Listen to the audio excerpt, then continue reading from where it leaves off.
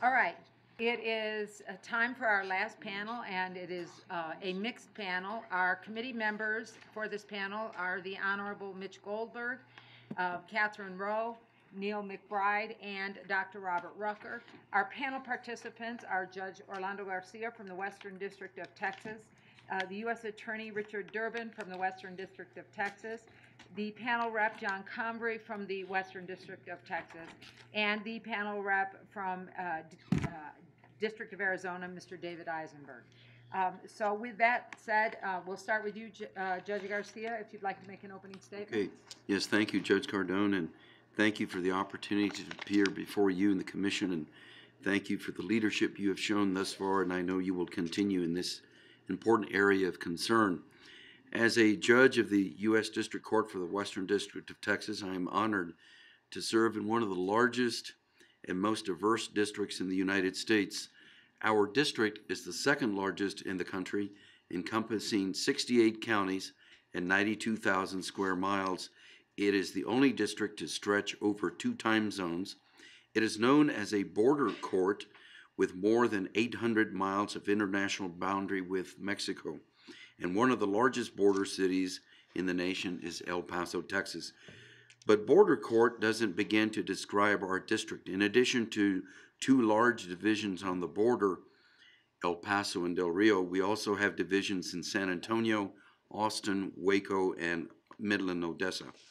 4 major metropolitan areas that are many hundreds of miles inside the United States.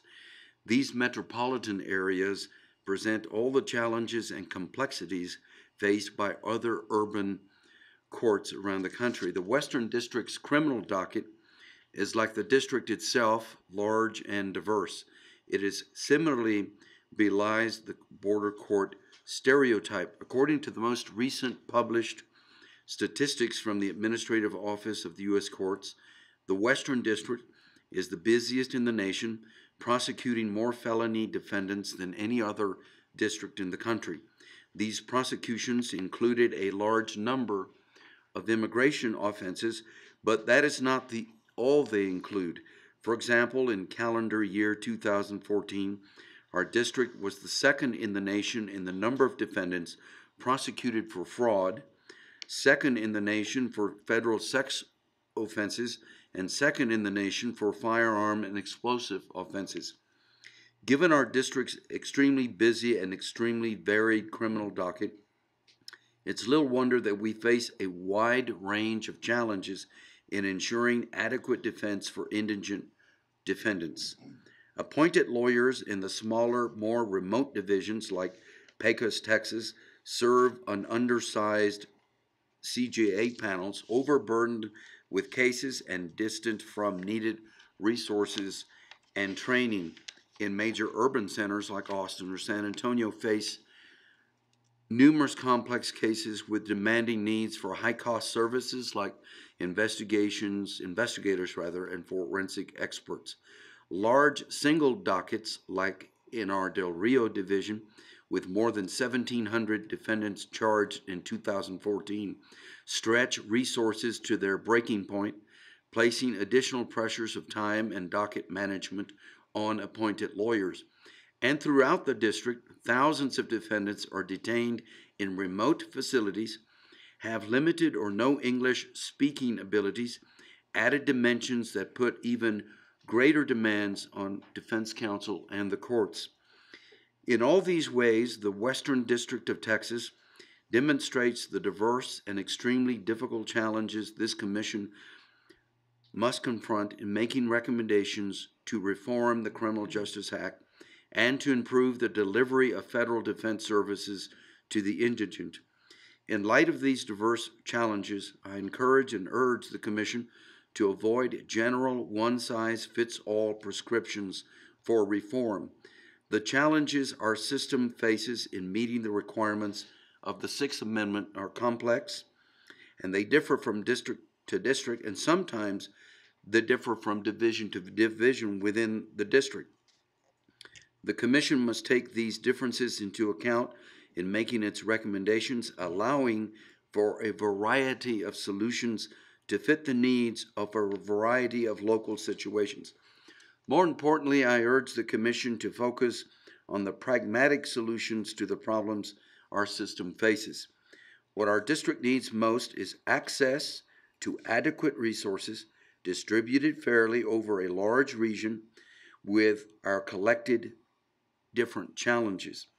If the Commission can make practical suggestions that help a district like ours, it will make a real difference in the defense of thousands of individuals.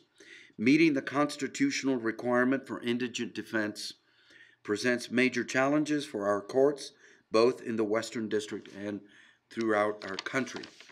But however complex and varied the challenges, the goal remains the same: to ensure excellent representation for every defendant charged in federal court.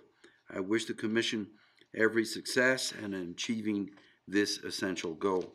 Thank you, Judge Cardone. Mr. Durbin. Good afternoon, Judge Cardone, distinguished members of the committee. My name is Richard Durbin. I'm the United States Attorney for the Western District of Texas. I've served in that capacity under appointments since about late December of last year. I've been an assistant U.S. attorney in the district since 1983, and I've had a number of supervisory positions, as well as a position as a trial lawyer during that 32 years. I've provided testimony to the committee.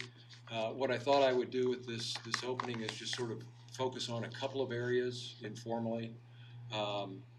One is, as Judge Garcia has pointed out, we are a wide-ranging district geographically.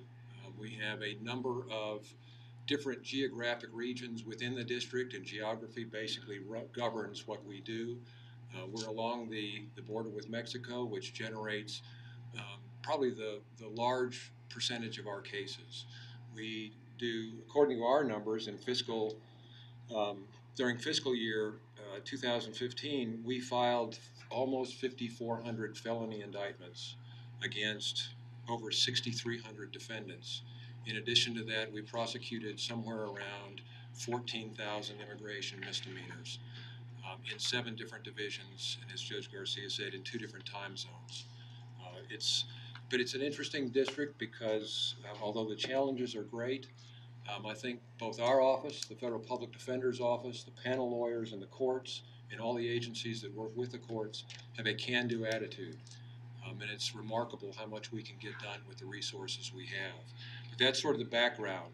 One of the observations I would make to the commission that's not in my comments is I find I yearn for data, for information. And I don't know how much information is out there. I tried to glean some information about, for example, how many of our cases are handled by court-appointed counsel or the public defender's office. The numbers aren't clear, but the best I can come up with is something like 80% of the cases, which is a large number of cases against indigent defendants. I would be interested in knowing what types of cases they serve, they're appointed in, the number of cases they do. And one of the things that has occurred to me in getting ready for this is a question about what is the typical cost of a voucher? And I've read the prior report. I've talked with Mr. Convery, with the judge, and with other lawyers in the district. And one of the questions I have is, how much does this cost? What does a voucher cost? Is there sort of an average voucher cost? One of the things that crosses my mind is would there be some way to systematize that instead of making them itemized? Take a look at the type of case that's involved. We do 80% of our cases probably are immigration cases, and most of those are relatively straightforward cases. I won't say they're all simple, but most of them are not complex. They involve relatively straightforward elements, and they take a certain amount of expertise. But once you've done them, you know what the issues are, and if the issues arise, you can get to those. In most of them, they don't arise, and I bet you 98% of them plead guilty. And so they move very quickly, they move very efficiently, and that's a large amount of what we do. And I don't really have a sense of what the distribution is of assignments among panel attorneys. I can't give you a sense of whether or not that's a fair distribution. I can tell you what it appears like. It appears like there's a number of competent lawyers that appear regularly. I mean, overall, I think my comments in my testimony were that I think it works pretty well. I think it's a good system. We don't have problems with a lot of bad lawyers. There's some tinkering probably that could be done. I'm not quite sure I understand how the screening and review process works for panel attorneys. It seems to be a little bit different in every division. In one division, there is none at all. There is no plan in the Austin division. Yet the judges seem satisfied, and the lawyers in our office, for the most part, seem satisfied with the competence and effectiveness of the lawyers that are appointed and appear in the courts. I mentioned vouchers. With respect to the quality of representation, as I say, generally it's very good. We don't have problems. It seems that in an almost organic fashion, if there are problem lawyers, they get worked out of the system. It's a mystery to me. It's a black box. I've had some of it explained to me, but they seem to get worked out of the system. And I don't think that we have an inordinate number of cases that get broken in some way or busted based on ineffective assistance of counsel. So I think that the representation is generally very good. I would say about the Federal Public Defender's Office that their representation in the kinds of cases they're appointed to is absolutely outstanding.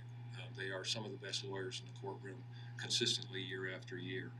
One area where we do experience some difficulties, and I know the courts experience some difficulties, is the availability of sufficient numbers of qualified counsel in some of the more remote divisions, especially Del Rio. Del Rio is a town on the border of about 35,000. It doesn't have a huge and enormous lawyer community, but we have a lot of crime. We have a lot of crime that comes out of the drug cartels. We're very active these days with the Los Zetas organization in that area. We also have a number of prison-based gangs that operate. We've had, within the last several months, we've had a series of indictments out of there involving 30 and 40 defendants, involving such gangs as the Latin Kings and the Mexican Mafia. And I understand that the courts have had difficulties finding sufficient number of local lawyers who are qualified on the panel to serve in those kinds of cases, to the extent that we have even been informally asked to consider in some of those cases if we have venue in a different division, in an adjacent division, could we consider bringing indictments in those divisions, such as the San Antonio division, where we have a much deeper bench, as it were, among the panel attorneys. But those are the main issues that I have seen that I would call to your attention. I have a limited perspective because I don't deal with vouchers. We don't see them. We don't vet the panel lawyers, and in many ways I think that's good. My experience is some AUSAs understand what defense lawyers do and some AUSAs don't. And I'm not sure that always their input would necessarily be independent or objective.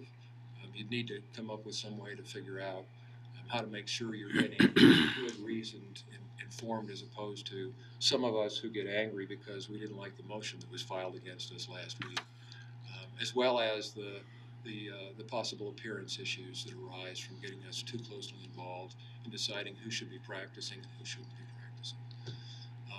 Those are what I'd call the panel's attention to, and I look forward to answering your specific questions. Mr. Convery. Judge Cardone, members of the committee, I'm John Convery. I practice in San Antonio, Texas with Hasdorf and Convery. My law partner and I are both members of the panel. We'll be back in the trenches, if you will, tomorrow doing cases in federal court. We also do state court work, and we also have a niche where we do military work. We both have military backgrounds, and so we do court martials and various admin boards and military courts. I have been a member of the Criminal Justice Section Council of the ABA as the at-large member years ago. I've been an assistant district attorney and an assistant United States attorney in the Western District of Texas, where I had the pleasure to work for Richard Durbin in the drug unit. I have been the CJA panel rep in the Western District of Texas since, I believe, 1998. We were blessed, and still are blessed, with a great public defender's office. Lucian Campbell was the federal public defender for, I want to say, 30 years, and just did a remarkable, outstanding job.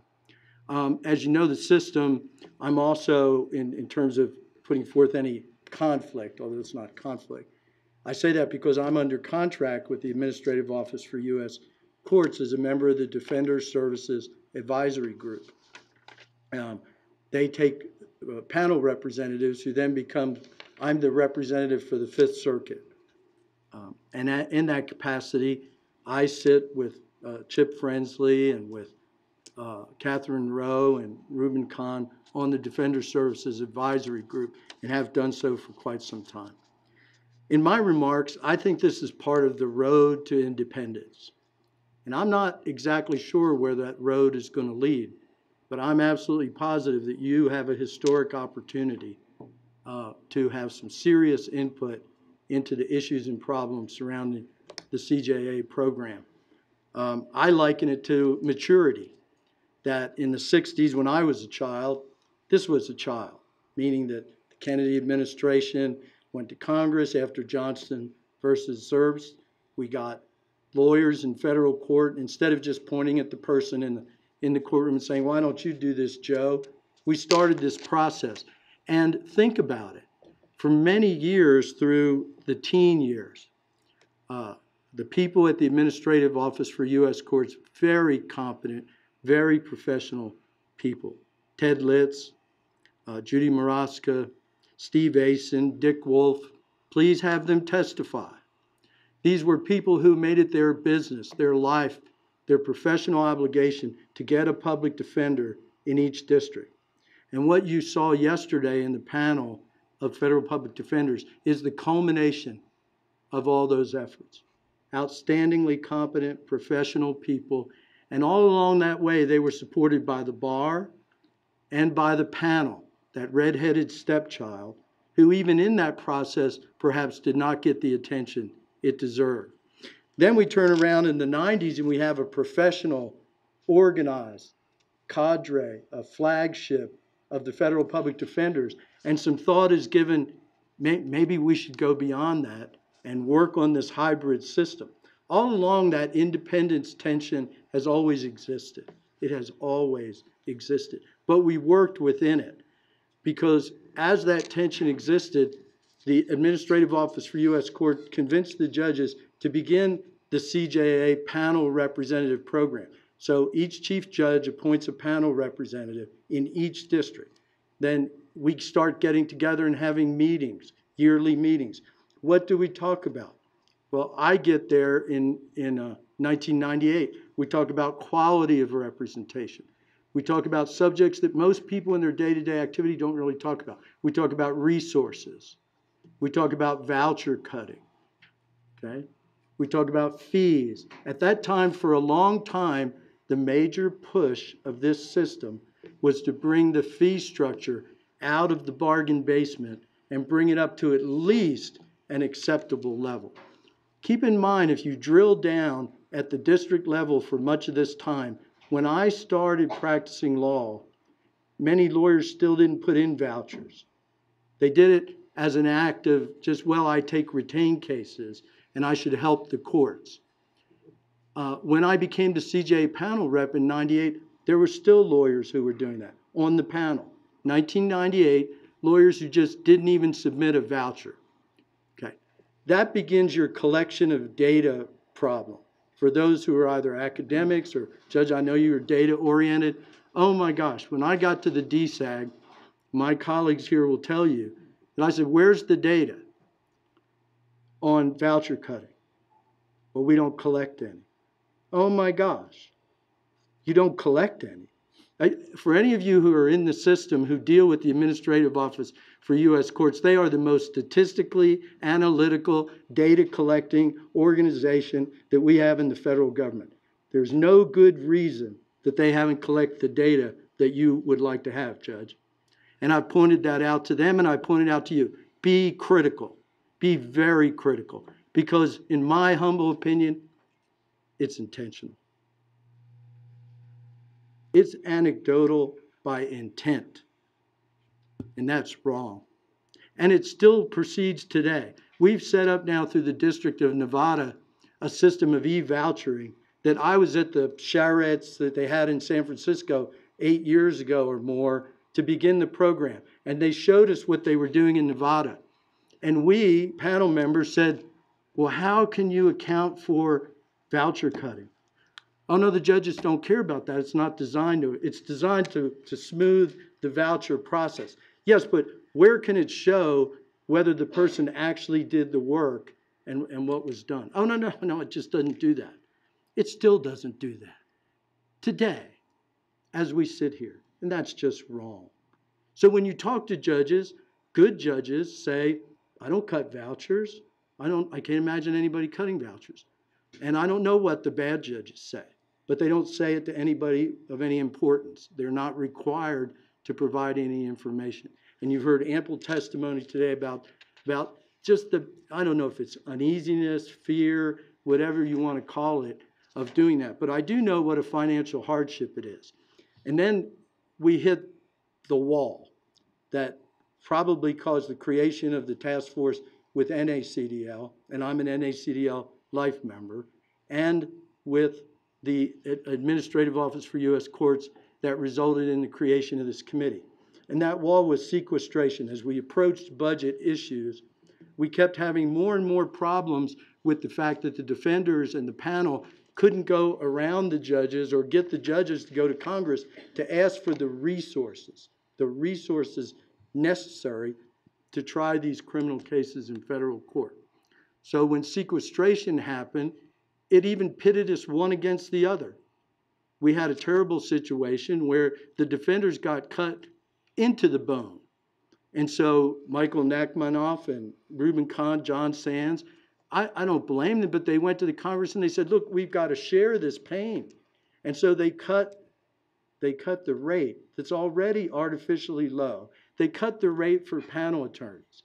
And then it has, and that's with the history. And by the way, I was part of the group. We voted among the panel reps on the DSAG. We voted that we would take up to 6 months of deferral of our vouchers. 6 months to let Congress do what Congress does. Because this had happened before. There was historical precedent. The judges didn't want that. No, we don't want to do that. We'll cut the rate instead. And so the rate was cut. And then Congress, as it often, or it has in the past done, came to its senses and passed the budget and reinstituted things. And one of the only people who got left completely out in the cold in that is the CJA panel. They just didn't get reimbursed for that lost time, that lost hours. These small business people, these independent contractors that we care so much, they just took it in the face. Please try to do something about that. It would be wonderful. So that's voucher cutting, and that's the structure, the systemic issues. The final issue I want to talk to you about is something that you brought up, Mr. McBride, and that is parity.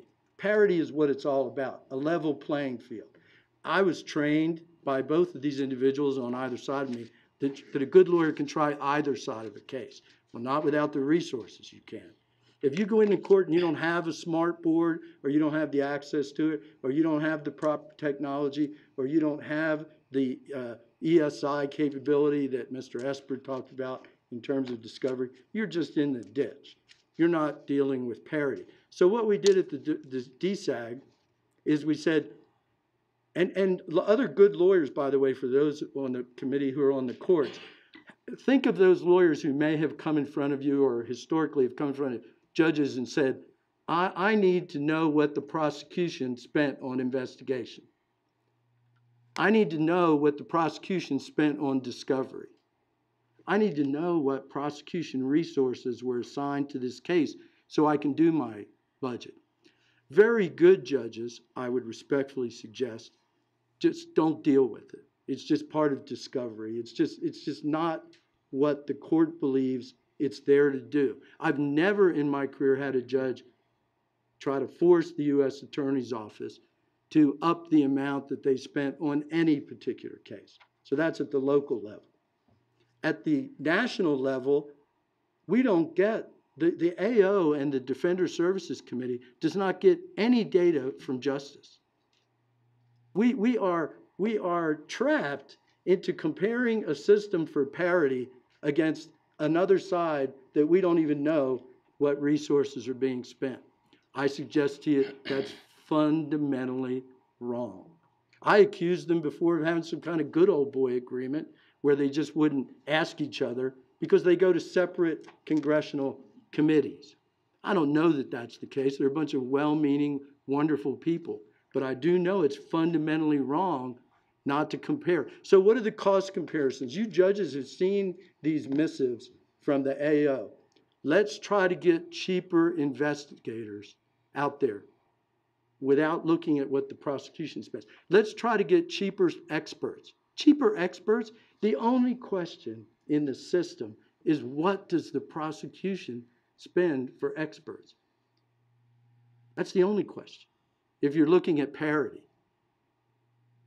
Anything else just compares us to each other and finds the guy that got the cheapest expert and let's all use that expert. And that's not really, I don't think, the direction that we want to go. I think you all are at a crossroads. I commend you for your service. I thank you very much for it.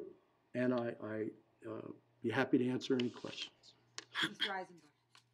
Why do I want to say, may it please the court?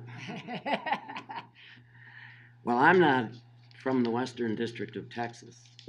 I'm not even from Texas, but I'm close enough. So I'm going to give you all a perspective from not just simply Arizona. I'm going to change the way I was going to approach this because I think it may be helpful for you all to get war stories. I don't like to use that term, but incidences that have happened to me or my colleagues in the District of Arizona concerning two areas, particularly in terms of the CJA programs. So this is, I guess, real world down on the actual practice of law where I am the CJA rep. And I'll just say this parenthetically, I've had the opportunity to be a prosecutor for almost 30 years. So I'm looking at my 10 plus years as defense counsel from the perspective of what I've seen available to prosecutors and the resources that they have and that we do not. My two main ideas to convey to you all is that the budget is too low for what we do, both for ourselves in terms of our hourly reimbursement, and it's too low for the support function that we seek to help us in our cases, be it experts, paralegals, investigators, whatever. As I see it, the consequence of a budget that is too low is that the appearance, and perhaps the reality, is inadequate representation. Not one of us would ever admit to that. Yet I think in any given case, the fact that a lawyer did not have enough investigative resources or the right, quote, expert, or enough paralegal help to put together a motion makes us feel somewhat insecure. I have not come to the point where I agree with what I've heard, that this may lead inevitably to a waiver of trial. In other words, instead of taking the case to trial, we'll punt. However, I can see that as being a potential possibility. So now you've got ineffective assistance of counsel. My second point that I wish to make to you all is that I do think that judges on the district court level are too involved with what we do. They approve attorney vouchers, which I think is a systemic issue. There is cutting by some, and I will perhaps, in terms of whatever questions you all want to give me, respond to that. They're involved in approving the appointment of our experts. And in a moment, I'll tell you why I think that's a problem. Well, I'll say it right now. Because judges are involved in what we do in terms of our pay and the appointment of experts, we have attorney-client and work product privilege issues. that in effect, I'm not saying we waive them when we talk to judges about issues, but sometimes I believe we cross over the line. In addition, I think it's true, and it has been true probably for several years, that judges do not participate in settlement conferences. They do not get involved in the disposition of cases in the sense of you sit down like I have had the experience in the state court, and a judge will participate in that effort. Judges in the federal courts do not want to do that because they want to avoid a conflict. Yet it's ironic to me that they are participating in my thought processes and inherently have a conflict when I have to talk about why do I need a given expert. So the solution, as I see it, is that this function should be taken away from the judges. Our budget, our CJA budget, in the sense of, I should say, approval, should be handled by a court executive. I'm not willing to say it should be handled by somebody totally independent. I understand that the judiciary has a budget and it needs to control it. So I do not have any problem with someone who is a court employee handling the approval of vouchers, the approval of experts. I think it also will take away from judges what I think must be an extremely frustrating experience. To sit there hour after hour, and I know most judges do this, and they go over the vouchers. I think if I were a judge, I would rather be whatever other things judges do, but I sure wouldn't want to be reviewing the mathematical aspect of a voucher and then trying to decide, did he really do this kind of work such that he or she deserves this kind of remuneration? That's not something that I think judges really want to get involved with. I have heard others remark about the fact that there are district court executives who do this function. I was not aware of that, but I do know from my circuit experience in the Ninth Circuit, Peter Shaw is the commissioner. And Peter Shaw is the person who approves all the vouchers that go to the Ninth Circuit for the CJA panel. Mr. Shaw is fantastic. He does it quickly, he does it with dispatch, and if there's an issue, I do believe it gets referred to one of the judges who heard that case. But it is resolved, your voucher is resolved quickly. I understand they're not nearly as complex in many cases as district court vouchers, but nonetheless, I believe that that is a workable function. That is a court executive. I'm going to talk a little bit now about experts. We have had the situation where judges will ask us, why do you need this expert? If we put down in a motion that is sealed why we need the expert, and we take pains in order to say specifically, these are the things that my neuropsychologist will look at. These are the areas, the accounting records that the forensic accountant will look at. And the reason why I think a forensic accountant is helpful, for example, is because I think that the forensic accountant can tell me the flow of funds such that if the conspiracy began on X date, and we've got flow of funds that go before that date that are allegedly monies that are laundered, then perhaps I have a theory of a defense, an approach. Now, sometimes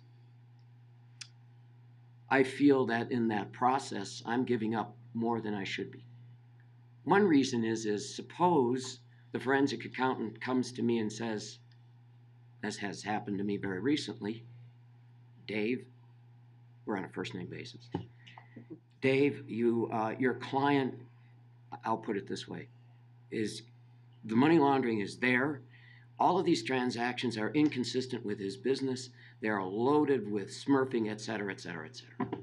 So in an indirect, circumstantial way, he is guilty as whatever. And the feeling is that having been paid to have Mr. X give me this information, and then we come to trial, or we come to end of the case and we don't have a trial. And the judge must be sitting there wondering, I wonder what happened to the $4,000 worth of forensic accounting expert monies that I paid. Hey, must have been that it didn't work out. And so I feel like I've given up something that I'd rather not give up. I believe judges are fantastically good at making the intellectual compartmentalization that it would take to look at this type of issue and not come to an adverse conclusion.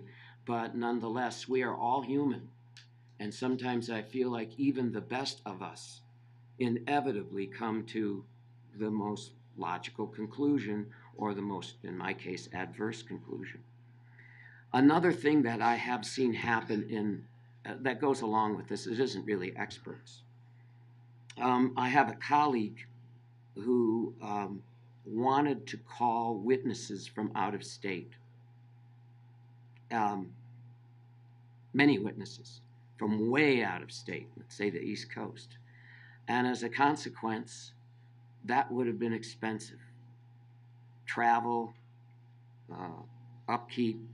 It was a long case. The defense didn't know when it was going to go, so they would be, witnesses would be in Phoenix for a long, long time. And there was a discussion between this attorney and the judge as to why these witnesses were needed, how many witnesses were needed. So I believe that the discussion went something like, this person will say this. This person has this defense. This is where the alibi comes in, or something like that. So I don't think that would have made me very comfortable. Part of the expert issue has to do with budget. I give you an example of something that unfortunately goes back to our 2009 standard, if you will, of what our experts are charged, and we are still working off of that. One of the things I've tried to do is to come to 2015 budgetary rates. Forensic accountants, for example, are $250 to $450 an hour in my district. A neuropsychologist is at least $250 and probably more. A good investigator, a good white-collar investigator, is not $55 an hour. My best investigative resource, they are terrific. They charge more for their time in retained cases than I charge as a CJA lawyer. So their response to me recently was, we're on a first-name basis, Dave, we're not going to take as many CJA cases anymore because we can't afford it. Let me go to the budget for experts. We're getting our budgets cut both. And by the way, I don't mean to say this is, perhaps I'm implying it, it'd be unfair to say this is systemic wide. This is episodic. And what I'm giving you is what people have told me. I don't mean to say this has all happened to me. Their rates of pay are being cut back to the 2009 level. I will give you something that has happened to me. I will show by my own research what expert Y in my community will charge. And I'll try to get 3 or 4 experts. And they will give me their charges, and I'll put in their curriculum vitae. And I will ask the court, could you now approve this over what is in our rate, our standard rate for 2009? And some judges will do that, and some will not. What is the end result for the expert who will not get that rate? That expert will say, I can't do it. I just can't afford to do it. Or they may do it, and as I have heard one of my colleagues say, that person paid the difference. A lawyer paid the difference. And now I'll give you another example of paralegals, and then I'll stop on this.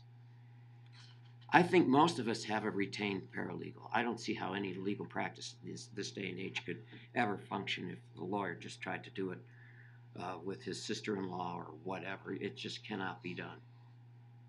I pay my paralegal a straight fee. Whatever she can be compensated for CJA work, I will do that as well. If her fee gets cut for the CJA case, we book her hours, and if that has happened, then I will make up the difference. Because I don't want to have a disgruntled employee. I don't want to lose this paralegal. But that has happened, and I think I'm not the only one that has happened to. Here's an irony for us, at least in my county, which is Maricopa. Again, I'll go to the forensic expert, who really is a very good friend of mine. And I asked him, do you work for the county? This is a long time ago. And he said, yes. He works for both the county prosecutor and the 3 different public defender organizations that we have in Maricopa County. They pay his standard rate. He doesn't work for the U.S. Attorney's Office. But I know from the reputation of the experts that the U.S. Attorney's Office gets that they are getting paid a lot more than what we're budgeting for in terms of our own expert witnesses. I'm going to leave off on that and try to go to a second area, and that's the rates of compensation for the lawyers.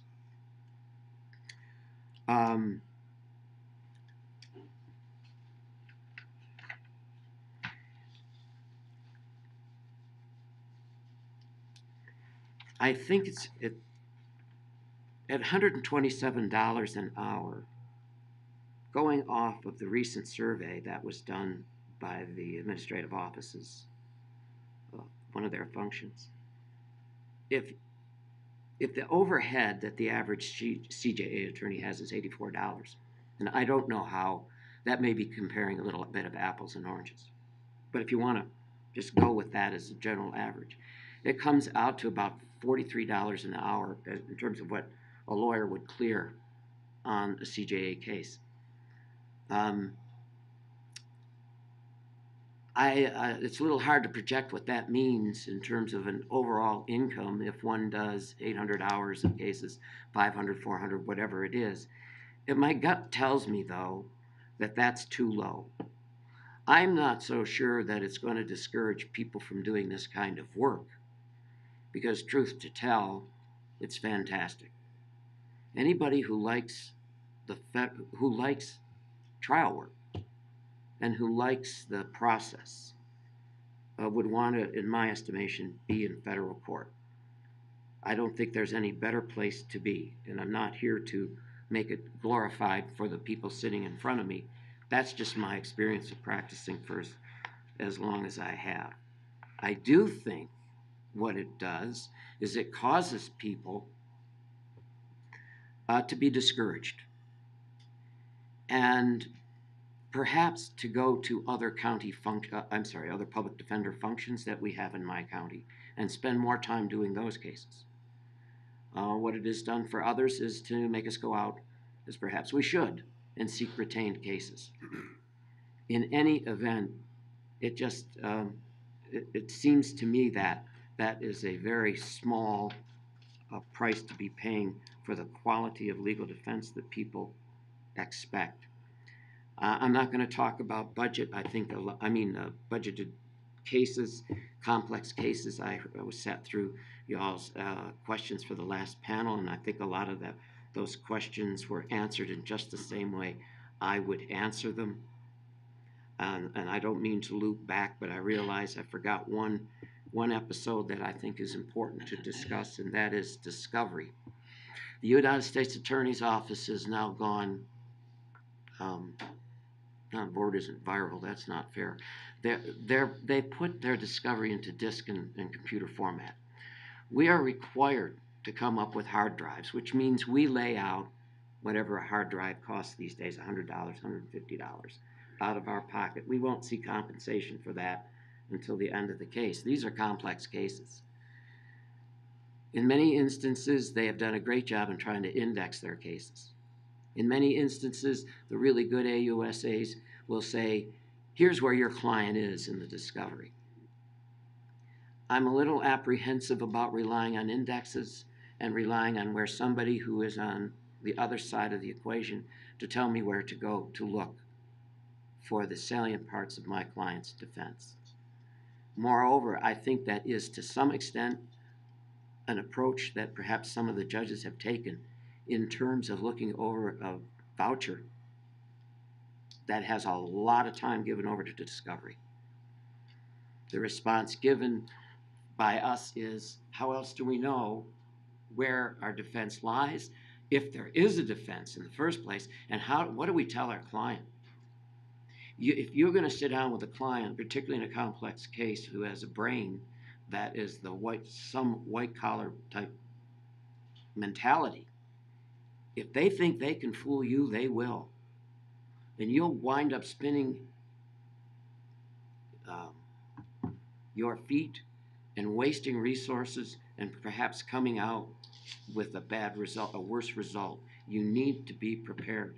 And yet, I think sometimes the feeling is that we're way overextending ourselves in terms of the analysis that we do in discovery and the time we spend.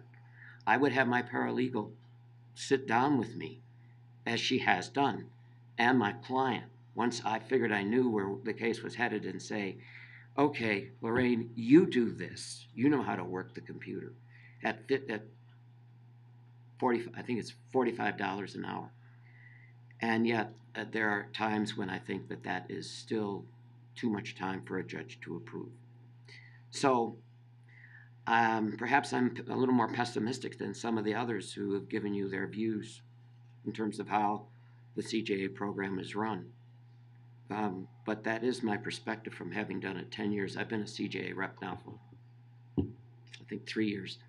And I do want to finish by saying it's always been a pleasure for me to go to a judge and talk to the judges in my district. I think they are uniformly open to listening. But I think we also have issues that, because of the way the system is run, need to be changed. And so I've given you my views on what I think ought to be done. Thank you. All right. Mr. McBride, we'll start with you. Thanks, Judge Cardone. Not sure where to start.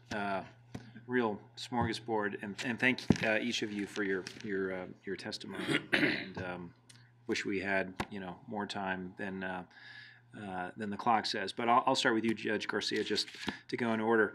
And if I could just start with the issue of independence of the CJA program. And earlier today, we heard from the president of the National Association of Criminal Defense Lawyers, Mr. Morris, and this is a report that the NACDL put out a couple months ago. And I'll just read 2 sentences from it. It's really just sort of a theme that's baked into this report, and you've heard some of your fellow panelists speak to this. But this organization, with I think 9,000 members across the country, concluded that the defense function must be insulated, the CJA defense function must be insulated from the pervasive involvement and control by the judiciary. At the trial level, the appointment, review, and reappointment of CJA panel lawyers should be overseen by a committee of lawyers knowledgeable about and committed to indigent defense, and not by district court judges who often have a much different focus, interest, and background. So that's a pretty strong statement. As somebody who spent most of my career in DOJ, I spent very little time thinking about these issues. And so those words kind of pop off the page to me as sort of almost a layman coming to this. I'm just curious, from your perspective, Judge, you've been at this a long time, what is your sense about the current role of the judiciary in the oversight, I'm using air quotes, but the management of CJA?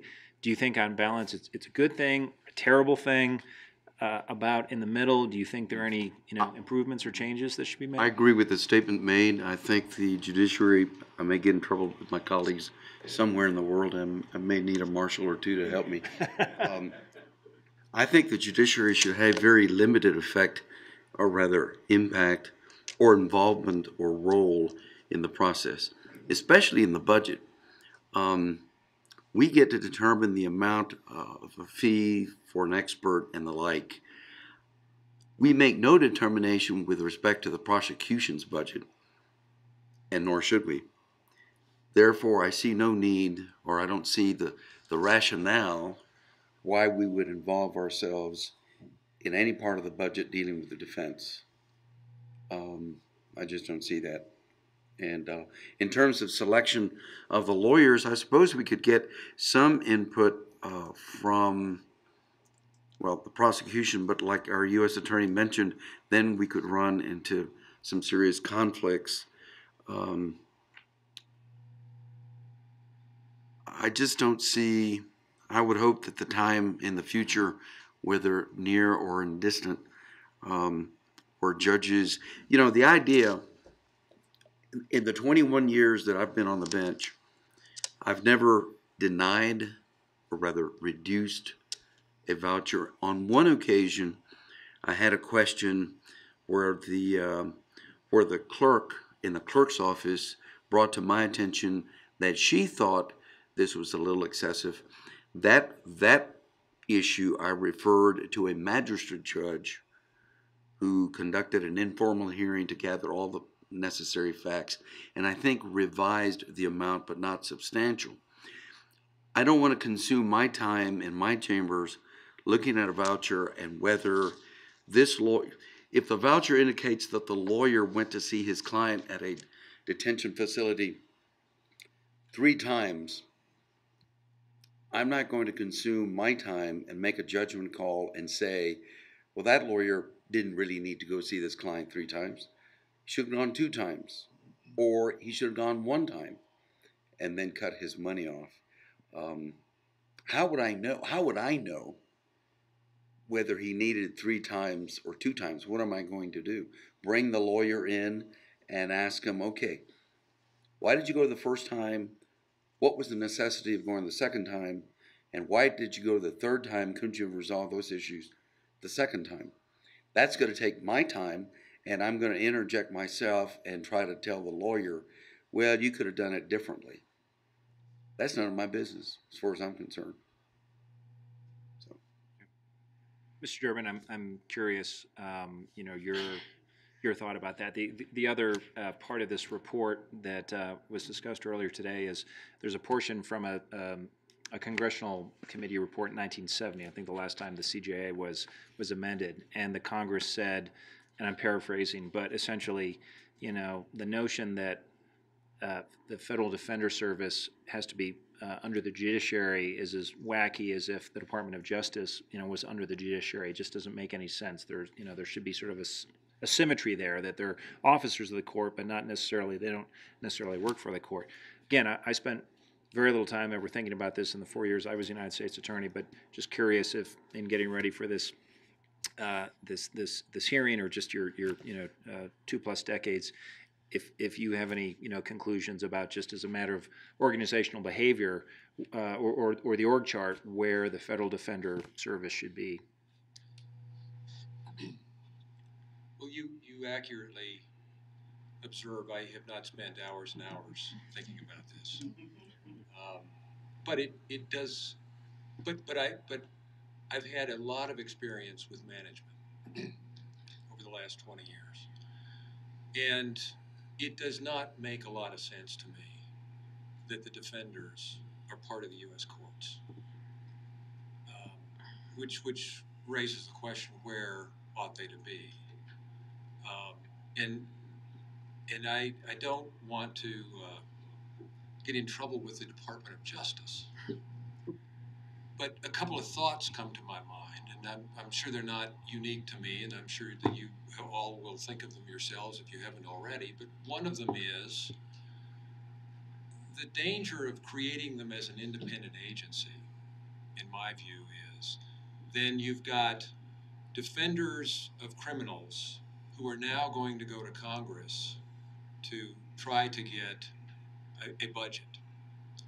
And if you think you've got budget problems now when you're within the courts, my guess would be just watching the way the Congress works and watching, for example, Planned Parenthood for the last several months, if you have the wrong case that's in the public at the time that the budgeting process is most heated, the defenders may find themselves all alone trying to figure out how to get funding. One of the things that I've mentioned to Mr. Convery, he smiles wryly at me when I say it, but the defenders are involved, as are we, in the justice process. There's a whole lot of stuff in the Department of Justice that I can't tell you what it is. I don't have anything to do with it. So far as I know, we work at odds at various times. I don't know why you couldn't put the defenders under one of those parts of the Justice Department that has initials that I don't know what they stand for. OJP, DMJ, MJD, whatever the heck it is. You could create walls within the department, put them over under the Associate Attorney General, for example. Does anybody know what all that office does anyway? I'm not sure. But there are ways that you could structure it. And then they would be part of the Department of Justice budget. And I just throw that out. There's probably other ways to do it. I'm not sure Justice would leap on it. I know that most defenders would probably not leap on it. But at least you're taking it out of the courts, who are the referees. And what you've got is the referee who's also in charge of outfitting, budgeting, keeping track of, monitoring, apparently vetting, and deciding whether the players should even play in some circumstances. And just from a sort of a logical standpoint, that it doesn't make sense to me. And knowing the little that I do about what judges do, it wouldn't surprise me that falls pretty low on their list of priorities. And also, as I pointed out in my written testimony, I suspect that part of the parity problem with experts is, when you're in a position for a period of time, you learn to think from that perspective. I learned to think from different perspectives as I moved through the office, and that's sort of what dominates me. Judges are not thinking in terms of how advocates approach a case. And so the thought to me that a judge is deciding what kind of expert would be needed at the front end of a case, where the judge doesn't really know what the facts are, shouldn't really know what the facts are, doesn't know what the issues might turn out to be, I'm not sure how a judge could reasonably make that kind of determination of, oh yeah, you need this kind of expert, and it should cost you no more than X. I sign expert authorizations all the time, not for the criminal side, interestingly, for the civil side, and am amazed at how expensive it is. Absolutely stunned at how expensive it is. And I'm not in a position, I don't have the knowledge where I sit to say, this expert is too much, except every so often there's one. We've been signing $45,000 ones, and one comes across for $90,000. I go, what? Why is everybody else $45,000? But beyond that, it's a very ham-fisted, very crude sort of review. And so it just makes sense to me that that's not something that should logically or practically be placed on judges. Dr. Rucker. I'd like to follow up on that and ask you, if from all of you, what your thoughts are about changing the structure of CJA. Mr. Eisenberg mentioned maybe a court executive like Mr. Shaw, that we have a appellate commissioner in the Ninth Circuit. We've heard from other people that perhaps it should be under the federal defenders, maybe something like what the FJC is, or the Sentencing Commission. But I'd like to hear your thoughts about that, or any other ideas you have to take it away from the courts. Okay. A couple of things. One, I suggested to Richard that we put it under Homeland Security for a better budget position. That Border security. we would finally get the resources that we need to try the cases. How about the Pentagon? The Pentagon, there you go. And I'm going to talk about that in a second. That's an interesting example, Dr. Rucker, of because I have experience there, I know that the entire process takes place within the military. You have the judiciary, the defense, and you have the prosecutors. and they have separate chains of command. And the only place it comes together, it doesn't really come together, but at the very top in the appropriation comes over and it's split up basically to where it's needed. There's no I can tell you, there's no conflict in the field. There used to be, in the bad old days, you'd have what they called command influence, and, you know, when you didn't have those separate chains of command. When I was a young lawyer, you may remember it at the Brooks Army base when they had the scandal of the testing, urine testing, back in the late 70s, and had to throw out thousands of Article 15s, non-judicial punishments that were following individuals around for positive urinalysis testing. Well, the young defense lawyer that just blew up that whole system was Lindsey Graham. Okay, Captain Lindsey Graham was the lawyer who did that and did a fantastic job as a defense lawyer. I worked with him on cases on the other side when he was the regional prosecutor in Europe in the 80s. One could make an academic argument, a very strong academic argument, that we are moving more and more to a European type administrative system. Trials? Come on. What trials? Generally speaking, the Western District of Texas in the San Antonio division with its 1,700 or so many filings had 12 trials last year. 12 criminal trials. Trials are at an all-time low throughout the whole system because the guidelines punish you for a trial. There are different things that are built in where people are not going to trial. So the administrative process becomes the only process that people know in the system. Hence the importance of plea bargaining in the system and that type of thing. So in terms of resources, whether or not you use a separate entity that as the Prado Commission suggested, whether or not you use the federal public defenders, and I'll stop there for a second because I have mixed emotions about that. I love the federal public defenders, but if you do that, there's got to be some independence. We're not joined at the hip. We have different interests. These very sophisticated individuals who testified in this panel, who's going to adjust the percentages?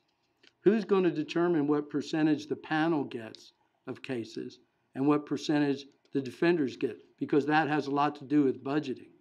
Are you going to have a board of directors? I suggest to you that you look more to the community.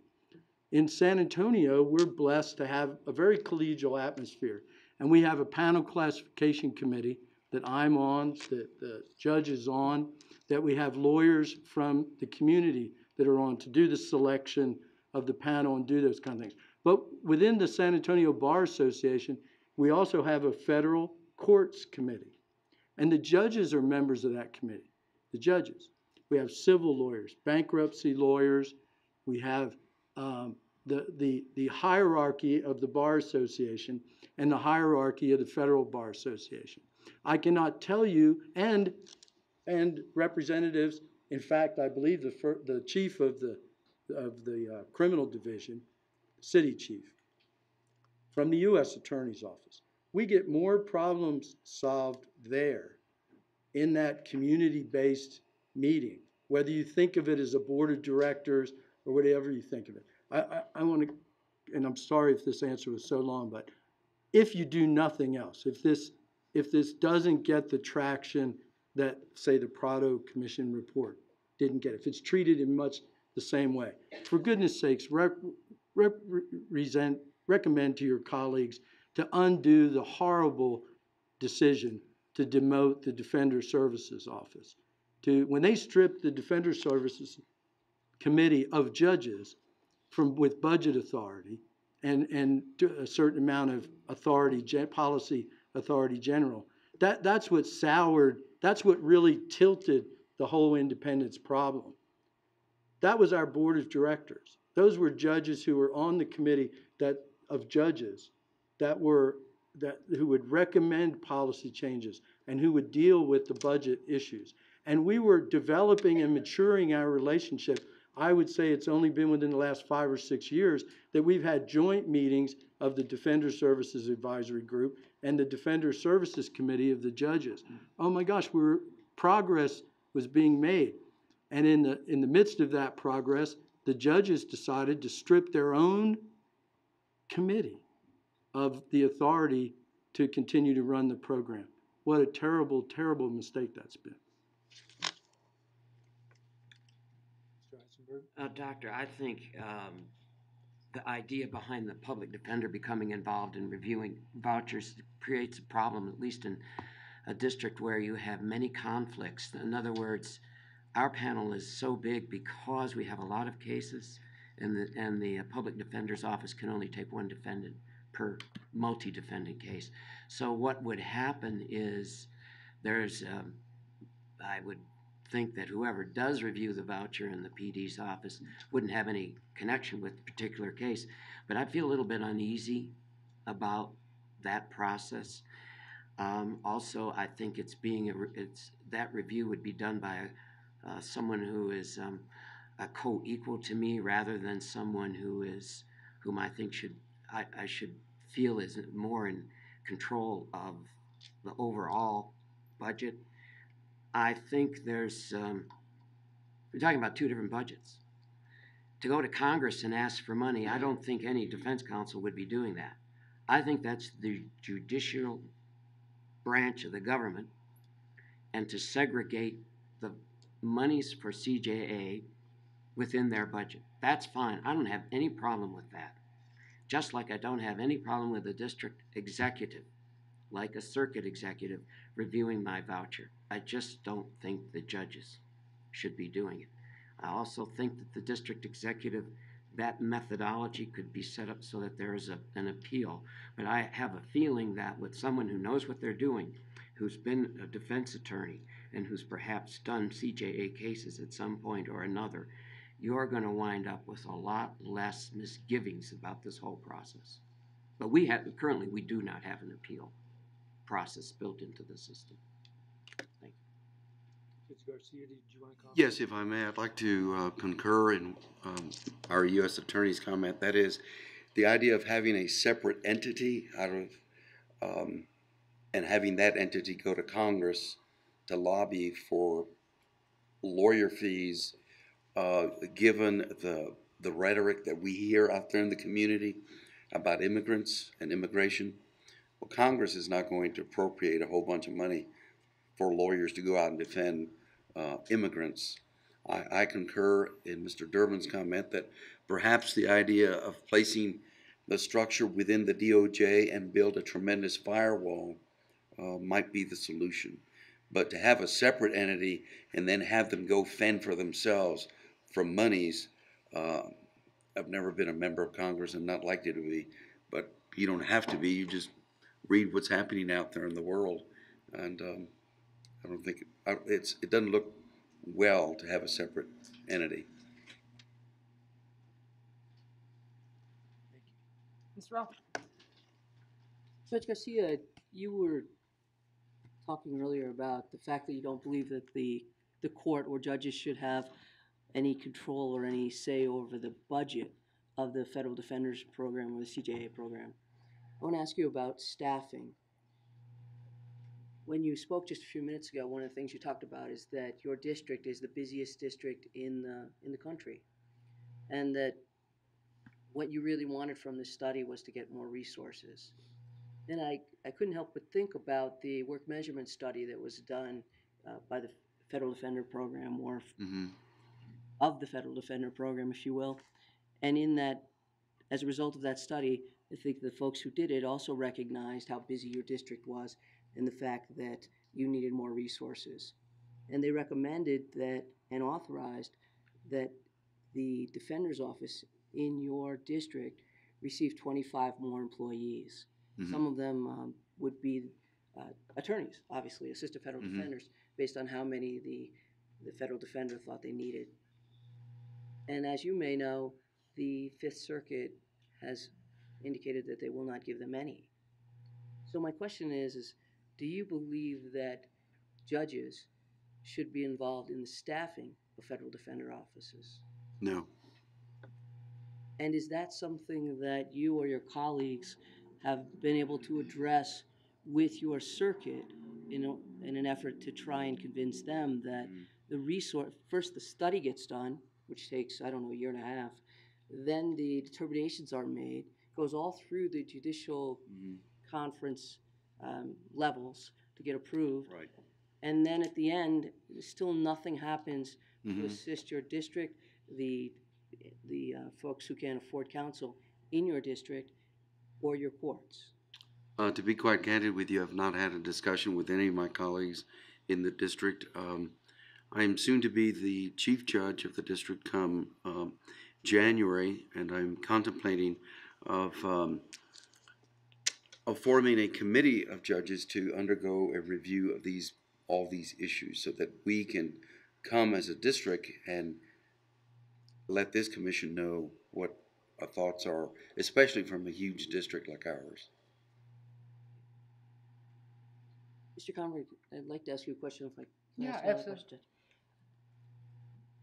We heard from one of the judges in your district yesterday who indicated that he had never cut a voucher, or if he had, maybe he looked at it one or two or something. It was unclear. But mostly he kept saying he's never had any problems with vouchers.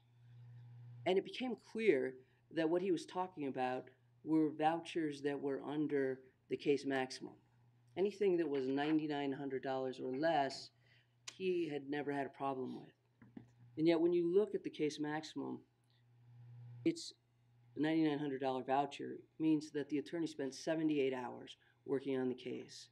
Yet we've consistently heard from CJA attorneys during these hearings, and you may have heard some of their testimony, that cases are becoming more complex. Certainly not all cases, but we heard from Judge Garcia that there are very complex cases in your district, that there are fraud cases that are complex, especially in Austin and San Antonio, that there are sex offense cases that are more complex. And yet, judges seem to think that that case maximum is the high water mark.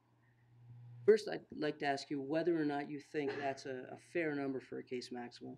And second, whether or not you believe that some of the voucher cuts that you're seeing in your district and or we're seeing nationally are a result of that case maximum.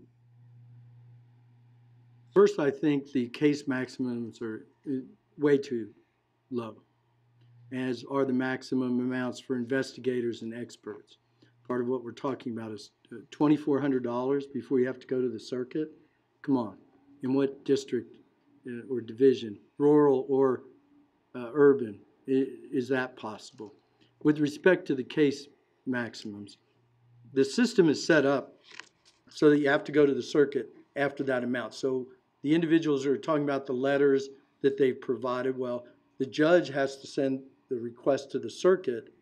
So first you have to get through the district judge, and it would behoove you to provide that judge with a memo of why this case meets the requirements for going over that case maximum.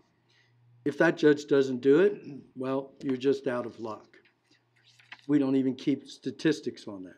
In the statistic generating administration of the Office of U.S. Courts that we have, we can't tell you what that means. That's just, it's rude, if nothing else.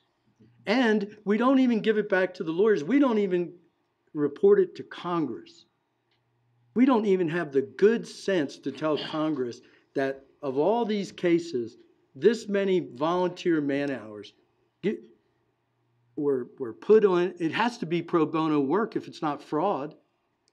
So I do all this pro bono work. And then as Ruben Kahn was talking about, where under the waterline is the real problem. The culture that came up from that child to that teenager to that adult were and still remain professionals in the legal profession who want to assist the courts.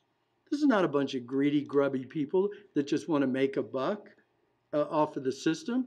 These are highly qualified individuals, many of them solo practitioners. Think of them as independent contractors.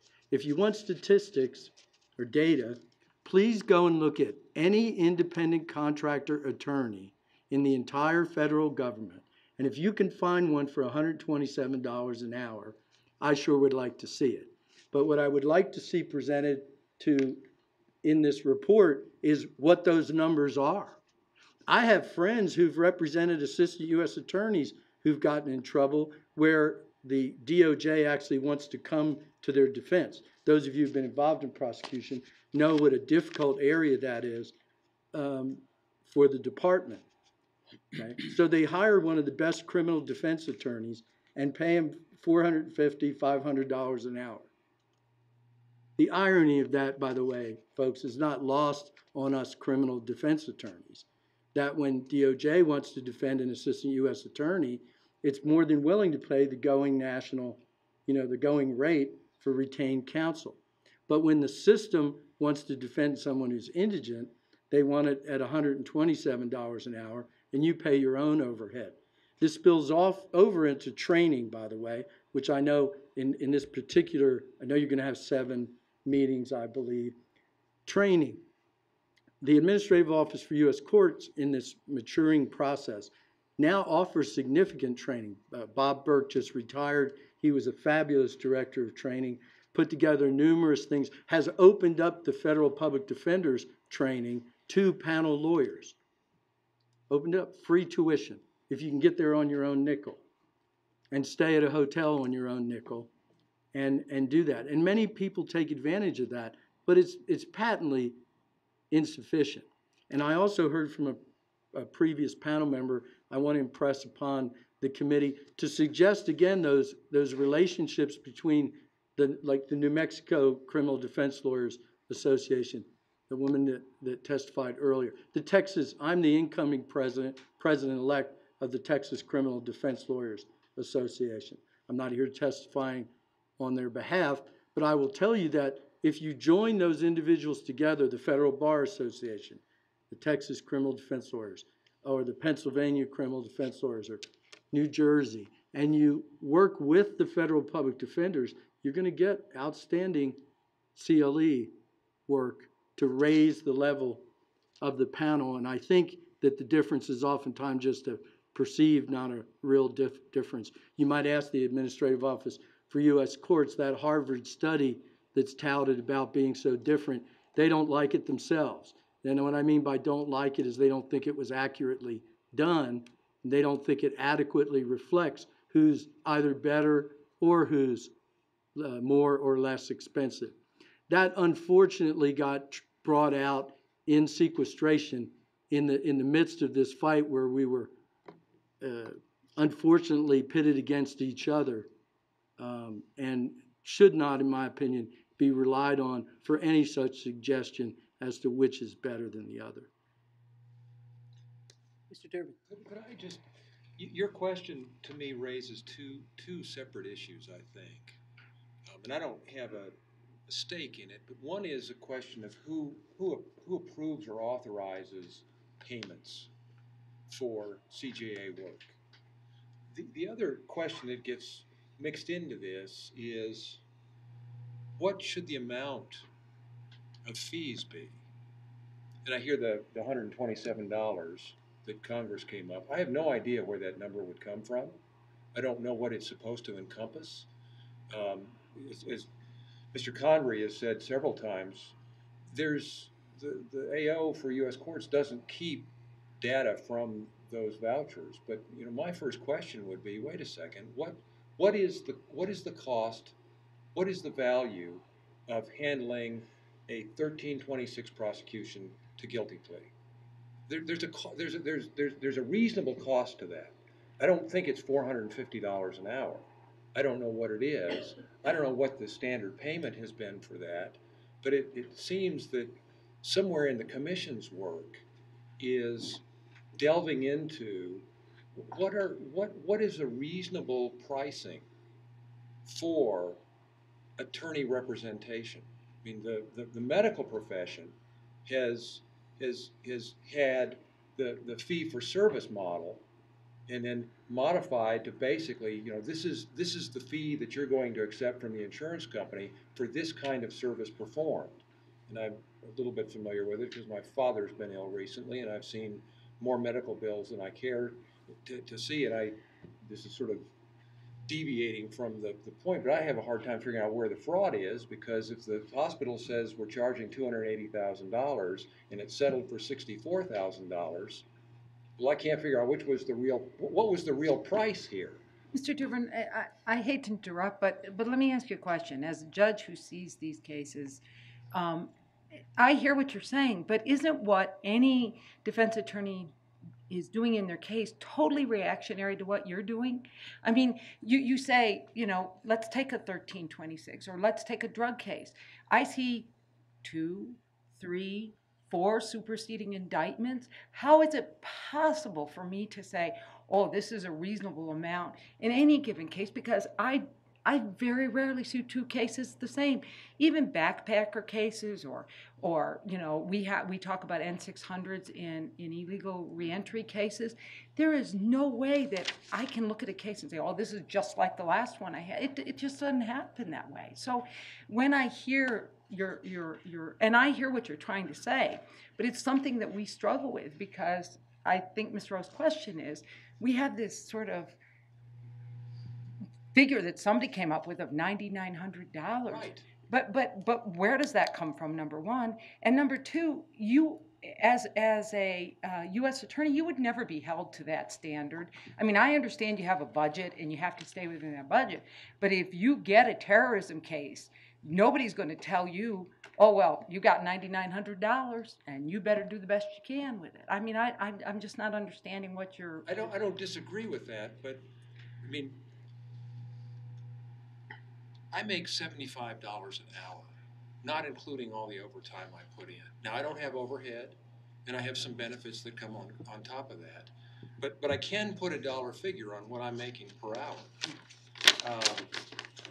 Now, I don't know how they came up with that number. I mean, I took my salary divided by 2,080, and I figured out what I'm making an hour. I'm going, $127 sounds pretty good. I don't have overhead. I don't have to pay support staff, and all of that stuff comes out, which gets into the parity question, and I don't really want to go from that. I think my point was there ought to be some systematic look at what is the service performed, and historically, what is paid for that? I don't know what the answer is, and I don't see this as, from my perspective, this isn't a zero-sum game. They get more money and I get less money. That's not what the issue is. It's an issue of what's a reasonable compensation, as opposed to, well, we're going to have a really complex case and the sky's the limit. The sky is not our limit either. I don't know what the limit is, but we don't have the sky as a limit. And you talk about parity in the cost of prosecution. I don't know how you figure that out. We spend a lot of time working on things that don't go anywhere. It doesn't get counted. We look at all kinds of cases and put time into them. Nobody ever gets charged. There's never a defense lawyer. Does that get counted in the cost of prosecution? I mean, I don't know how that parity issue is going to answer your question. I think the issue is looking at what defenders do. What are the kinds of things they need to do? What kind of leeway do they need to have? Who's going to oversee it? And based on what we've paid in the past and what the market is bearing, what should the government be paying for that? And I think those are, in part, data-driven questions, and it isn't there. The $127, like you say, it comes out of the air. Somebody said $127, that's what it is. I don't know what it's supposed to represent. Is it overhead, support staff, as well as lawyer time? I don't know how you tell whether that's a reasonable number. And as you point out, the $9,900, I don't know that that's a reasonable number. But I don't know how you find it unless you start looking at what is the practice in the industry and somehow quantifying it. We do have studies that indicate, and you've heard testimony today about how difficult it is to find panel members. We have studies and data that shows that people who answer the surveys will point to the fact that the fee, that the inability to recoup their losses, so to speak, is a reason they won't take CJA cases. Also, I wanted to point out that in that most recent study of CJA panel representatives, and I'm not sure it's public yet, so I'm a little mildly uncomfortable with telling you, but it's 39.3% of CJA panel reps There were 2 surveys done, and it's a pretty significant amount of the CJA reps throughout the United States. And they reported 39.3% of individual panel attorneys, not just CJA panel reps.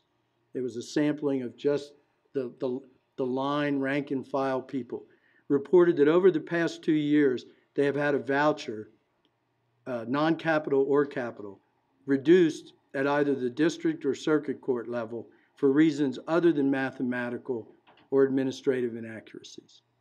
So 39.3%. That exists. Again, we haven't kept the kind of data that anyone would want to know. And what Mr. Durbin is talking about, I do know some of the answer, and Chip knows this and other individuals, that there is a formula that Congress, that the judiciary went to Congress on, and Congress passed, I guess, part of some budget act some time ago that put in a formula for the CJA panel rate. They've never followed it. So it should be $149 an hour. It was based on, by the way, surveys of overhead and increases, and then a margin of inflation, all those things that budget and individuals do.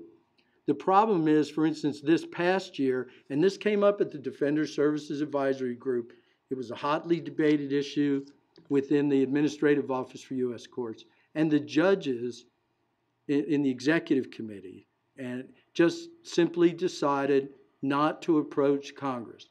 For 11,000 CJA panel reps, the judges decided not to even approach Congress and ask for what the rate should be right now.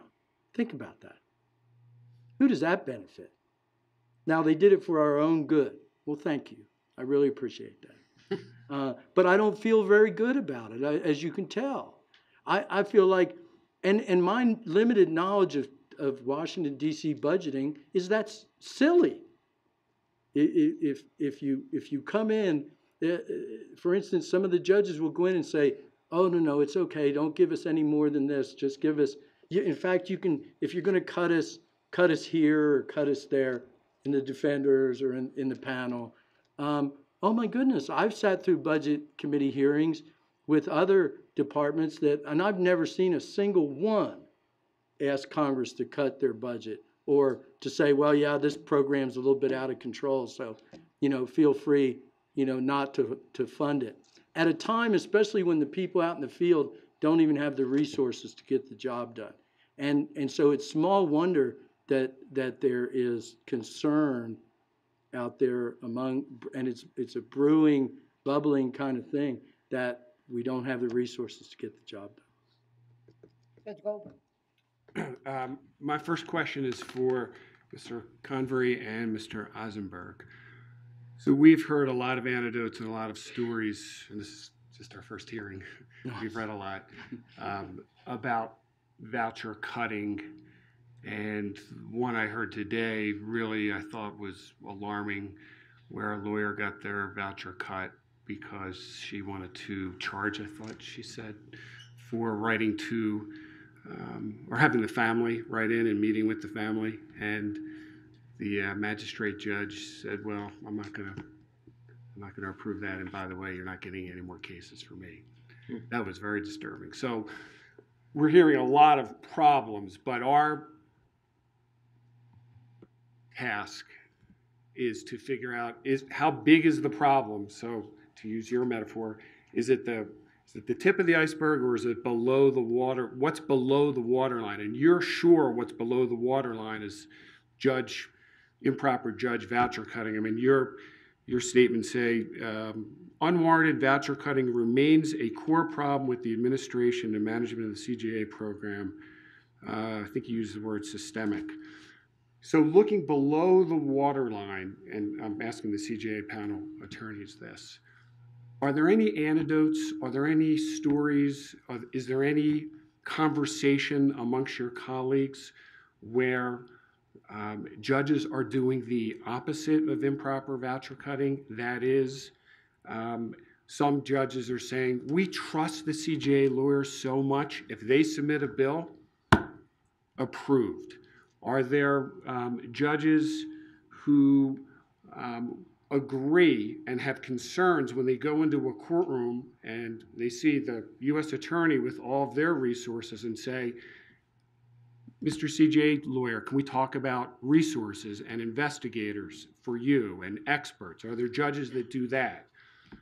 Are there judges who will call up, as they're required to do under the guidelines, and say, Mr. Eisenberg, I want to talk to you about some of your bills. Come on in, let's chat. And maybe a little bit is cut, and maybe there's a discussion and a dialogue where Mr. Eisenberg says, you know what, Judge, you have a point there. Is there any anecdotes about CJA lawyers? And we heard one today about Citizens United charging for that, and I would say that had to be at least 100 hours to try to understand that case. But I'll tell one quick story that's going on in my district. I'm involved in the Criminal Courts Committee, where a lawyer sent in a voucher, a respected lawyer, and he billed for reading one letter, 2 paragraphs from the U.S. attorney, and he billed 5 times for doing the same thing. So are there any stories about voucher cutting that was appropriately done by judges? Are there any anecdotes to that end? Because that'll give us a better picture as to what lies beneath the surface. David? Judge, I can give you one, going to your last point, where 3 or 4 lawyers billed so much in our district that it could not possibly have been humanly possible for them to have worked that many hours. And I'm sad to say apparently that's a real story. There's also been a story about lawyers billing the very same thing on the very same case for the very same amount of hours, which theoretically would be impossible. To answer another one of your questions, there are judges who will respect what they see, and they will not lower the boom. They will not cut vouchers. I think they perhaps look at who's applying, and by nature those judges, and I know because they have told me this, will say, I'm not interested in getting involved in this process. Not that they're abdicating it, but they don't want to get underneath what we say. And there are other judges who will say, if it took you that long to do something, and you've given me the, the list of cases that LexisNexis will allow us to Xerox off and hand in with our voucher, pretty soon they will learn to trust that person. There are, on the other hand, judges who will uniformly cut. And it's little, and I'm, from my own perspective and from others who have told me this, it's hard to say why. I am not interested in fighting over a relatively small amount of money for a variety of reasons. I have come to the conclusion, though, that maybe that conclusion is wrong. And maybe I ought to be, at least in my own vouchers, coming in and asking. The judges are very responsive to us. No judge will ever shut the door, not pick up the phone, because any one of us have called and want to talk about a voucher. However, when I've been told that you're not going to get the kind of money you want because it's just too much money for discovery, ask your client what he did, then you'll find out where to look. Go to the U.S. Attorney's Office and ask them, and that happens. And it happens in complex cases.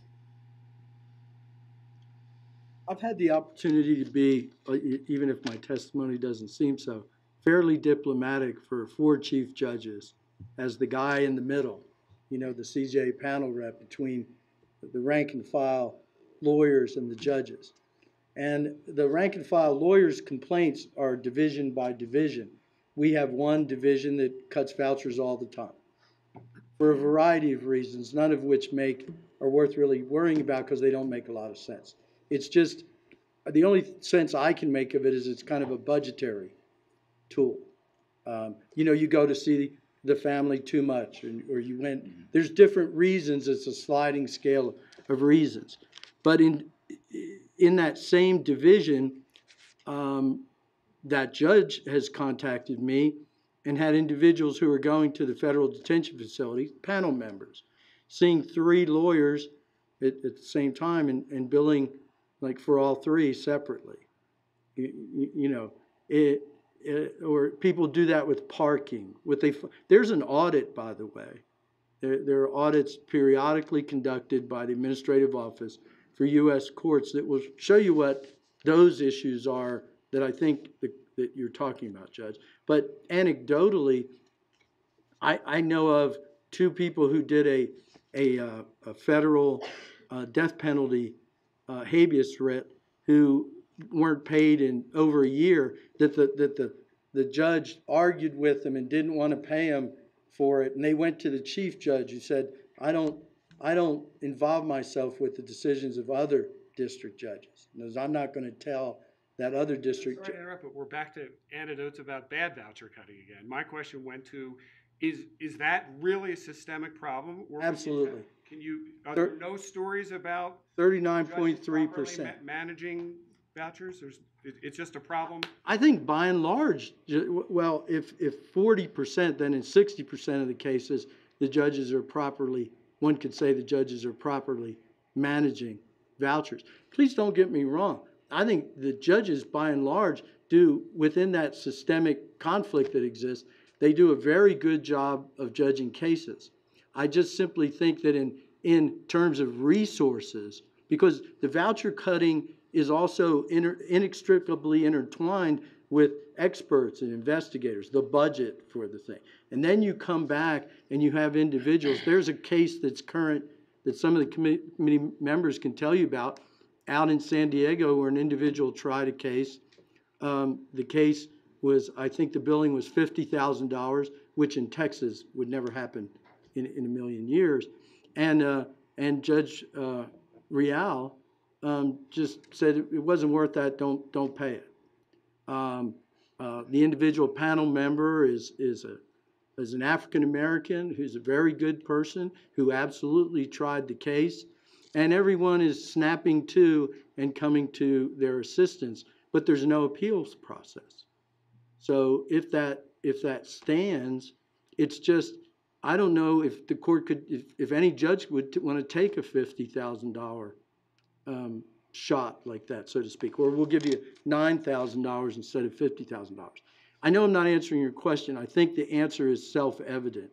Yes, but I think fraud, waste, and abuse is a red herring. It's a big bugaboo. I'm perfectly willing, by the way, as a panel attorney, to undergo audit scrutiny, to undergo legitimate type voucher cutting for work that either wasn't performed. For instance, for those individuals who are overbilling for billing 3 times for the work of one event, when the district judge called me as the panel representative and said, what should I do? I said, it's fraud, prosecute them. Right? It's a pretty simple answer. But if it's legitimate and it's righteous, and then I don't think my experience with a number of district judges is, I'm not sure, this is done in chambers, if you will. And I'm not sure that every judge burns the midnight oil working on these vouchers by themselves. And so then it's done as many things are within chambers, and it reaches the judge, and the judge makes a decision. So my point, I don't mean to be redundant, and I'll turn it over to Neil, but my point is, are there judges who go, you know what, I don't want to burn the midnight oil. I trust Eisenberg and I trust Convery, and if they build 100 hours, it's approved. Absolutely. Does that occur? Absolutely. In your opinion, to what extent? I would say at least half the time. Okay. At least, if not more than that. It works. When I first went to the national group, the Defender Service Advisory Group, and compared my experiences in the Fifth Circuit and the experiences I was aware of, like with the Southern District of Texas. You've already heard about the Austin not even having a panel, and you haven't even heard about the McAllen and the division down there and issues and problems that are similar. But when I first went and I heard from panel attorneys in different parts of the country who were like, I love the current system. My judges, I get resources. They are good to us. They're collegial. They pay on time. You know what I mean? That I think in many places is the norm. The problem is that when judges change, it can change overnight. Judge, I think the answer to your question is the more complex, at least my experience, the more complex the case is, the more likely there will be a cut. And that there are individual judges who inevitably will not cut. It just depends on the circumstances of the case and the circumstances of the judge. Mr. McBride? This is a question for Judge Garcia and Mr. Eisenberg. And if I'm going to switch gears away from vouchers and organizational and independence, as important as those issues are. But one thing we're charged as a committee to do is to make recommendations to ensure best practices across an incredibly diverse landscape of CJA panels and FPDs. Speaking again from my DOJ experience, that was a pretty easy issue for me. And while maybe not as diverse as your district, Judge Garcia, I mean, in the Eastern District of Virginia, we had 4 divisions. It felt like we had 4 districts within one district. You know, Alexandria was terrorism and financial fraud. Richmond was public corruption and gangs. Newport News was all adoptive cases from the state DA because of problems with the local system, and Norfolk was armed export and you know, healthcare fraud. So I had no problem. I spent no time worrying about how do I come up with a system that thinks globally and acts locally within the district. I had full freedom and ability to move resources around, and the law enforcement agencies had priorities that really were targeted and dialed in on each of those divisions.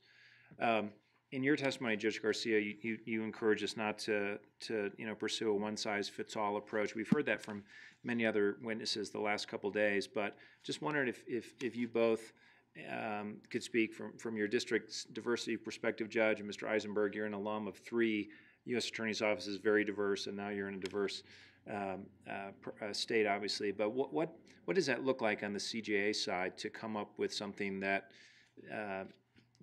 tries to apply best practices and lessons learned and some coherence while being flexible?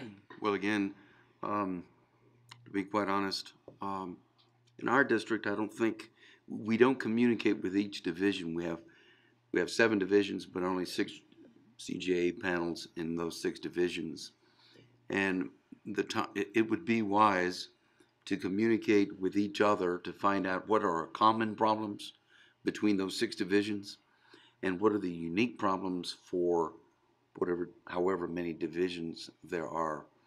I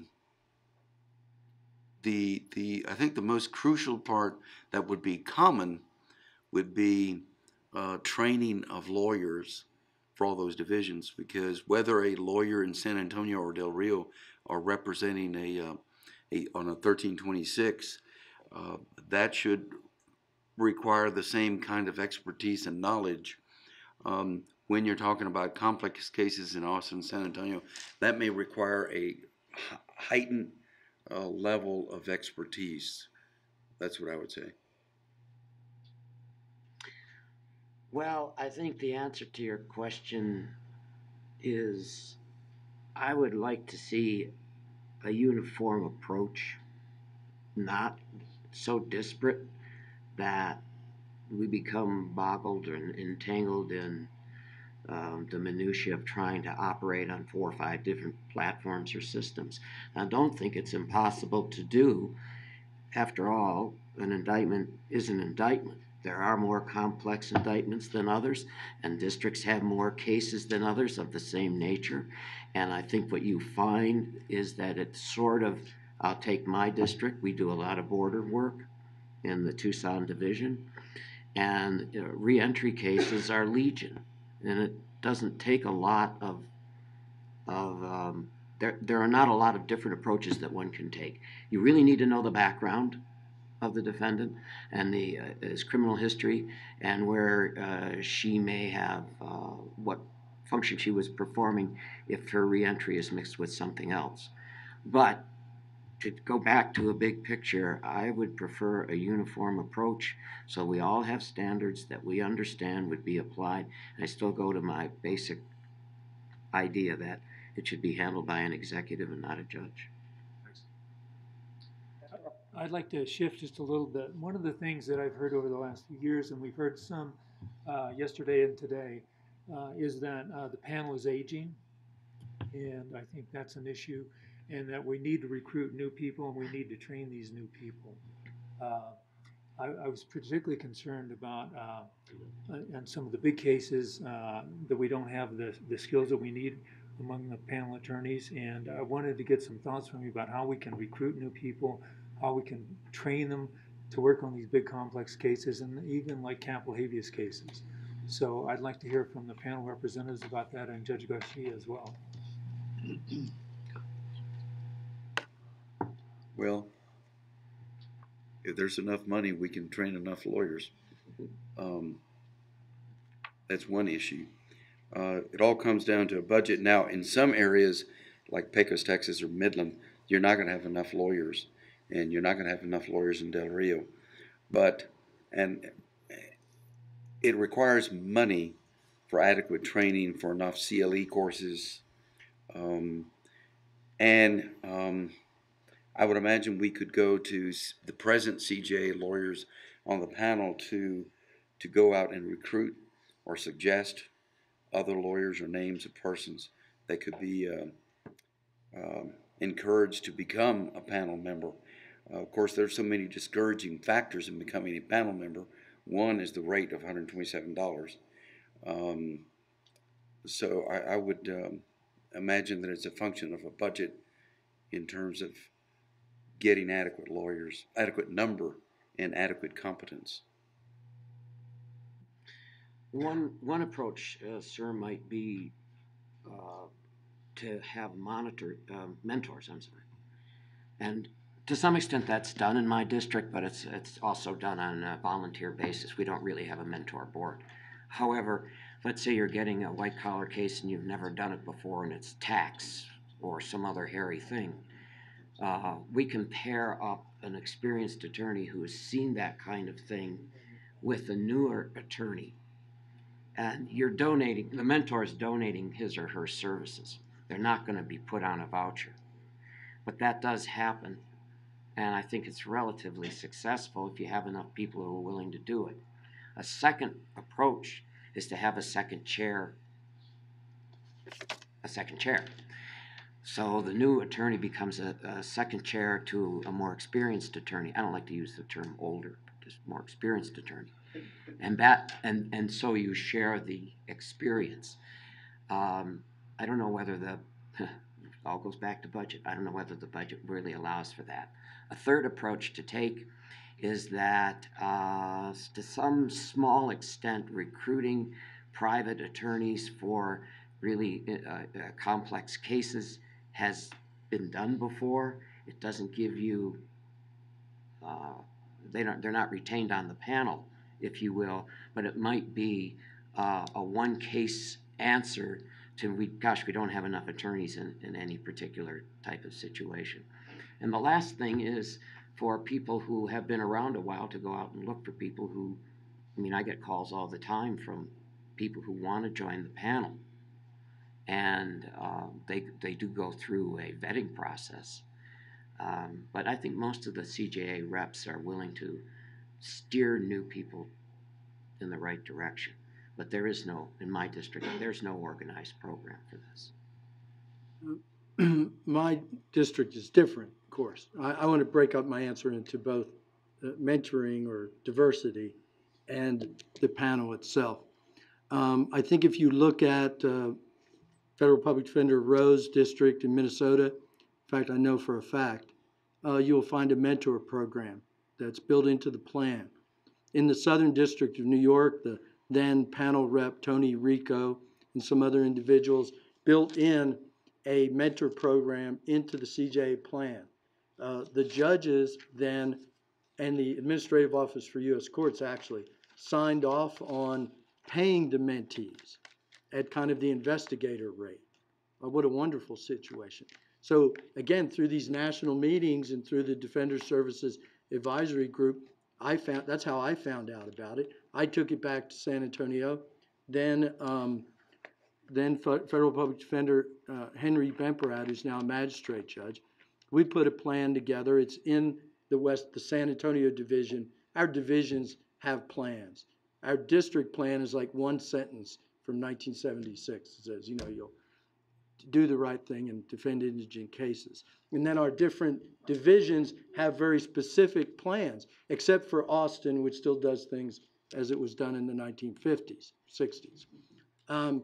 But diversity, one of the reasons we created that is we take people, many who have no federal experience, but who are leaving the DA's office or have a lot of state experience. And we're able to select people, and we're able to be judicious about minority individuals, people of color, gender, all the diversity kind of things that this aging panel member wants to see come into the system. And we're able to reach out and put them with very good, very professional people. Mostly it's the people who are on the panel classification committee. The chief judge in our district did it for a year. We did it for free, meaning that the mentees did not get paid. Now we have, and I call to your attention, there's a standing order that pays the mentees, but not for dual hours. So if we both go to the detention facility, only one of us can bill for it. And all of the mentors are fine with that. I know that in Federal Defender Rowe's system, I believe it's the fund, it's the non-appropriated fund, which is rather large in many, many districts throughout the country that helps to pay for that program. With respect to the panel itself, because we speak in such a large, diverse district, it's different in New Jersey or Rhode Island. It is different in all these areas, and that does need to be taken into consideration. In Texas, these divisions that when the soon-to-be chief judge was talking about, that they don't communicate, they do things the way they would like to do it in El Paso or in Del Rio. We don't have in other words, a complex case cadre that can even go district-wide. We have major arguments in our district, CJA arguments. We have in the Del Rio division where there's so many cases, the district judge wants San Antonio panel members and needs them often to come down and try the cases. But even though the Judicial Policy and Procedures Manual says you're to get paid for travel within the district for your time and your mileage, that judge will not pay people until they come into her division. Now, a whole body of judges argued and had committee meetings like this and decided in the Policy and Procedures Manual that it was appropriate to pay people district-wide.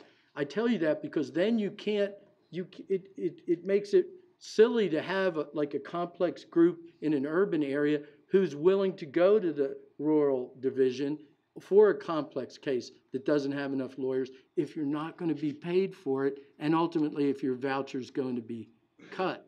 So that presents, and that takes place at the circuit level also. I highly endorse the defender's request that you suggest that there be CHUs or capital habeas units. This is another example when you're looking locally, when the problem is more global than that or more regional than that. We had a terrible situation in the Western District of Texas where a federal district judge invited someone from a capital habeas unit in, I believe, Arizona or California, because they had the time and they had the resources to come, but they didn't ask the then chief judge of the circuit. And the lid blew off of the whole issue to where that judge under our current system, that chief judge of the circuit, felt like that her territory had been invaded by defenders who are doing capital habeas work.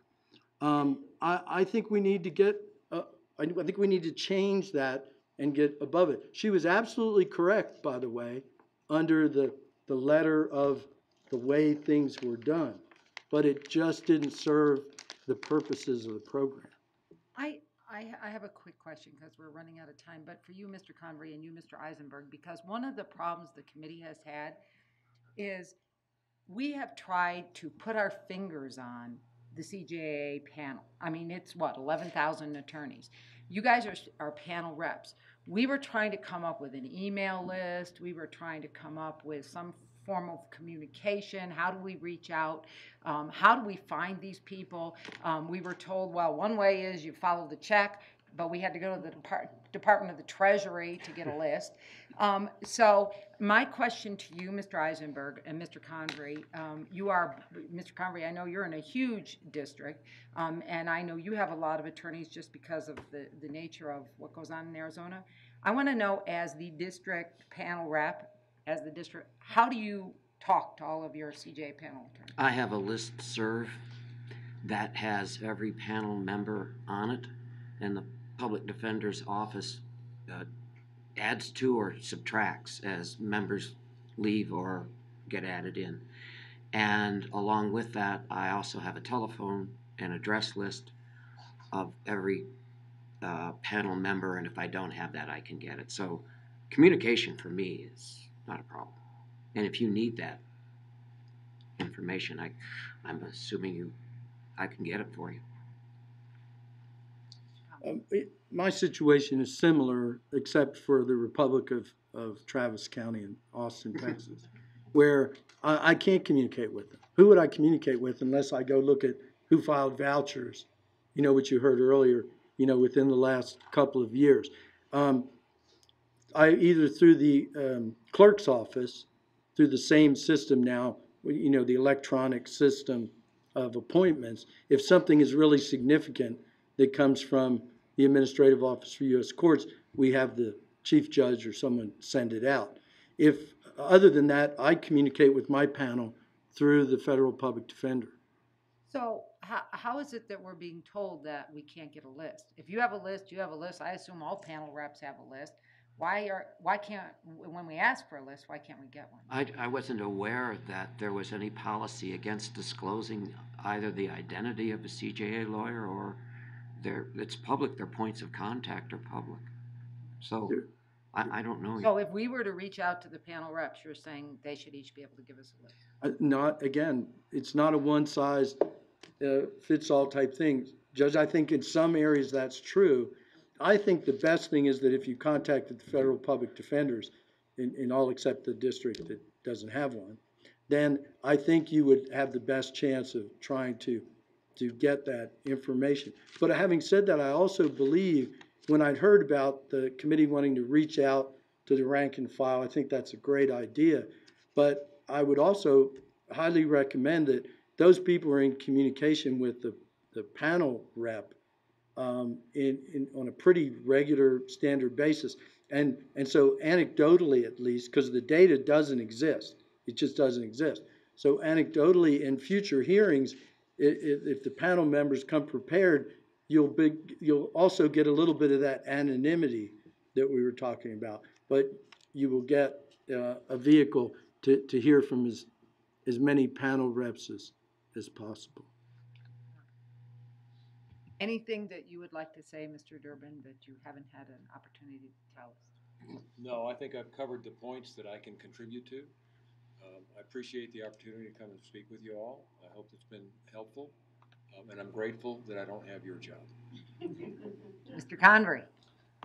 We're at that mature place where recommendations should come to make us cooperate with more, even more, in a partnership with the federal public defenders. I don't want to work for them, and those issues need to be addressed. But I absolutely love working with them. And I hope that we can find a way to get this within the defense function and get a better independence but I'll take more resources even at the expense of independence. These are, challenging times, and I know you have a challenging task ahead of you. We always must keep in mind that every defendant has a constitutional right to an adequate defense, and it ought to be given to him because that is his right. And I'm hopeful that this commission will crystallize the things that are necessary and important, not just achievable, but what must be achievable. And I'm hopeful to looking forward to reading your report. Your Honor, I've sat here for 4 hours, and what I've noticed is the attentiveness that the people on the panel have shown us and shown the people who come forward to testify. So I just want to thank you all for being here and getting this ball rolling. Thank you. Well, gentlemen, we appreciate your being here. As I've said to every panel we've had, you have to take time out of your schedules to get here. I know for some the travel's been difficult, but we very much appreciate it. We have 6 more public hearings. We would encourage you to go back to your districts and get people to give us information. That's what we need, we want. We have a website. It's called cjastudy.fd.org. Please, if you have any commentary or people that want to comment, we want to hear from you. Okay. Thank you. Thank you.